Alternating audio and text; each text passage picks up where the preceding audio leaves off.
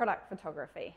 We regularly get messages asking us about our product photography and tips and tricks and the equipment that we use. So we thought we would put together a video going through some of the things we've learned over the years. Now, I am not a professional photographer, but I definitely have learned a thing or two running a maker business and knowing how important great product photography is. We know that a lot of the channels that we sell through, customers don't get to touch and feel and see our products in person. So our product photography needs to tell that story and show all of the features and the reason why that customer should purchase our product. Now, you don't need to be a professional photographer to take great product photos.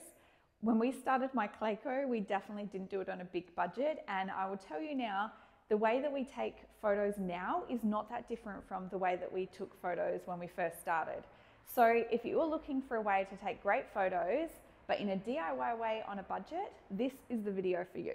So today we're going to be having a little look at the lighting that we use, the hardware, the way we edit our photos, as well as how we style them. So first up, lighting. Now, over the years, we have tried rigging up many different light setups, and do you know what I have learned from all of these? That natural light is king. And do you know what's great about that? It's free. So we are very lucky here at the MyClayCo studio. We have a dedicated photography space and a big old giant window so that we can take some beautiful photos using that natural light. But I will let you in on a little secret. The first couple of years running MyClayCo, we took almost all of our product photos on the floor in my hallway in front of these glass sliding doors that I had. So you don't have to have a dedicated photography space. Just wherever you are, find the best natural light that you can and set up your setup there. When people see your product photos, they're not going to see what you see. They're not going to know where you've taken these photos. They're just going to be seeing your product. So you need to make sure that they shine using that natural light. So we've got your lighting sorted, let's talk hardware. Now, the obvious thing that you're going to need is a camera. And unfortunately, for a lot of us maker and handmade businesses, we don't have that big budget so that we can buy a fancy camera. But the great thing is almost all of us have a mobile phone that we can use. Now we do all of our product photography on iPhones here, and there are a couple of little things that I want to point out with them. So if you are using an iPhone, one of the things is to make sure that you are using the normal camera on there. If you do use the selfie camera, or if you zoom in, you will find that the quality of your photos does decrease. So try and avoid those options. Another thing that you can do is also edit your photos on the iPhone. Now, because we've used that beautiful natural light, there really isn't that much editing that we need to do, but I will say that most of the time I do still increase the brightness just a little bit. Now, I'm going to show you a quick little hack that you can do with your iPhone so that you can edit all of your photos at the same time, because I know sometimes this can be a time-consuming process and we've got making to do. So what you can do is get out your phone, you can edit one of your photos. So let's increase the brightness here to 30. And then what we're going to do is pop up to the top corner here and go copy edits. And then we're going to select all of the photos that we've got. And then we're just going to go paste edits. And as you see, that is then going to paste the same edit that you'd made on that first photo across all of your photos. This hack will save you so much time. It is definitely a keeper. Now, one last thing I will say about using your iPhone is make sure that you've got the flash off. If you do use the flash, you will find that it overexposes your photos, and sometimes it can also drop shadows where you don't want them to be. Now, speaking of shadows, the other thing that we're going to have a look at is these reflectors. So these are a super easy way to make sure that you don't have shadows where you don't want them to be. Sometimes if you have shadows in there, they can distract from your actual product, and people don't know where the product starts and ends because those shadows are so deep on there. So we got these from Amazon. They basically just help to reflect the light so that you're not ending up with these giant shadows in your product photos. You can also DIY this. So if you just wanted to get a piece of cardboard and put some alfoil on there, that will also work in the same way. Now, these are double-sided, so they do have the black on the back, and the black side can actually help you create deeper shadows.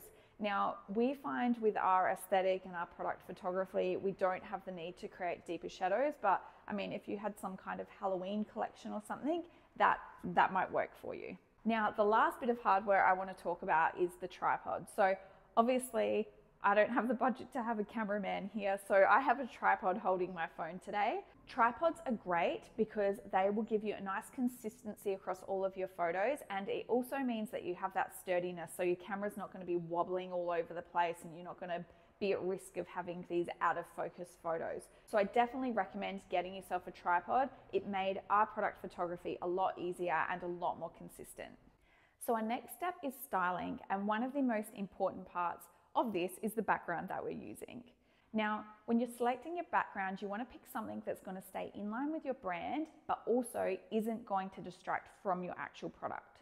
So I've got a few examples of the different backgrounds that we use here. We use these bigger backdrops all of the time. We find that their size means that they're really versatile. So we can take lots of different angles from the side, or we can do one above like a flat lay. These were quite inexpensive. I think they're about $10 each, but you do get a backdrop on either side. Now, I really love the marble and the wooden ones because I find that they're great at giving you a nice basic background without distracting from your product. The other thing that I love about them is you can use them as a sweep. Now, if you're not sure what a sweep is, I'm going to give you a little look at that now. And essentially it means that you can have this one long continuous background that you're taking your photos on. So if you're opting for something that isn't a flat lay, something from a different angle, it will just mean that you don't get things that you don't want in the background of your photos, and your focus will stay on the product that you're actually photographing. Now, we do also use these backgrounds a lot. Now, these ones aren't huge, but they're definitely big enough if you're taking photos of small products. If you have a handmade or a maker business where you're showing off smaller pieces, these could be a really great option for you. These are from Kaisercraft, and I actually think that they are normally used for scrapbooking, but these scrapbooking papers give you a fantastic range for your product photos. So as you can see here, we have a whole heap of different ones, and they've all got different themes. They were again quite inexpensive. I think they're about $20, $25 for the whole pad of these, and you obviously do get quite a few backdrops in there, so they also work out to be really great value. We also do use these Kmart ones from time to time. I do find them a bit restrictive though. I mean, they were quite cheap. I think it was $5 for the pad of these, but I do find that they are a little bit too small to get different angles. If you're just doing a flat lay of some earrings, then they work quite well, but otherwise I tend to stick to the bigger sizes. Now, there are apps out there that will put fake backgrounds in your photos for you. So essentially you just take your product photo on whatever kind of background, and then you can select the background that you put in there. I'm personally not a big fan of these because I find a lot of the time you can tell that somebody has used an app. And I think it's mainly because the background probably has different lighting to the product that you've taken the photo of. And I do feel that it can kind of make your customer lose trust with you, because if they pick up on it, they might be thinking then, well, what else is not real about this photo? But I do have this hack that you can use if you do want to use those digital kind of backgrounds and give yourself a bit more range with the backgrounds. Now, one thing you do need to be aware of is making sure that you know what the license is on the picture that you're using as a background. So you either need to look at purchasing it from the artist that's taken that photo or drawn that backdrop, or alternatively, you can look at pictures that have a free commercial license. Now, an important thing to remember is not to overstyle your photos. Remember, the main feature is the actual product that you're trying to sell. So you don't want to have all these crazy backgrounds. You don't want to have too many crazy props that are going to distract away from your actual product. So most of the time when we are photographing our products, we like to use a plain background, but we will quite often put some kind of small prop up the top just to frame the photo a little bit. Now, you don't want that prop to be the main focus. You want to make sure that your main focus is still the thing that you're taking the photo of. Now, when you are setting up your photos, you want to make sure that your product is positioned nicely. So what I mean by this is, for example, if you're taking a picture of earrings, don't just, throw them down on your background with the hooks all over the place.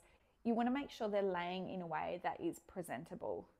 The other thing I would say is important is making sure that you've got your photos in a way that you can take them from different angles that show off the features of your product. And this might mean that when you're taking your photos, you do move your product around a little bit so you can get some different angles and show off all of those features. A lot of the time when I am taking pictures of the earrings that we make, I not only do a flat lay of them, I also take a side angle, and I also like to hold them in my hand so I can give the customer a reference of how big these earrings actually are. Showing off the multiple angles of your products, the different features, and the size reference will help you sell your product because customers will understand what the features and the product is all about. Remember, they can't look or feel or see these products in person, so you need to make sure that they understand exactly what your product is about. Now, I'm just going to run you through a couple of different style examples. So if we have a look at this one here, we can see that it's very busy and it's really hard for us to concentrate on the actual earrings that we're showing here. I don't know what I was thinking that day. But then we've got this one here that's a nice, clean, crisp image. It's got that basic background and we've just got a little bit in the corner for styling. So this is more the look that you want when you're taking your product photos, because as you can see, the main thing that we're looking at is the actual product there. There's nothing else in the photo there that's going to distract away from that product. Now, I am going to show you a trick if you do have a background that's a bit busier that you do want to use because whatever the reason, it fits in with your aesthetic or it ties in with the theme of your piece that you're trying to show off. So what you can do in this instance, you can get these foam beds and they come in lots of different colors. They are great for just elevating your product a little bit beyond the background and also giving them that plain background to actually sit on. So again, they end up being the feature of the photo. If you were going to put these earrings on this background, you will find that they would get completely lost in there. So it is important to make sure that you're doing something to break it up if you do want to use a busier background. I hope you found this video helpful today. As makers, I know that we spend so much time creating our products. So it's also important that we put some effort into our product photography to make sure our customers can see just how great they are. If you have found this video helpful, we'd love you to like and subscribe, and we look forward to seeing you next time.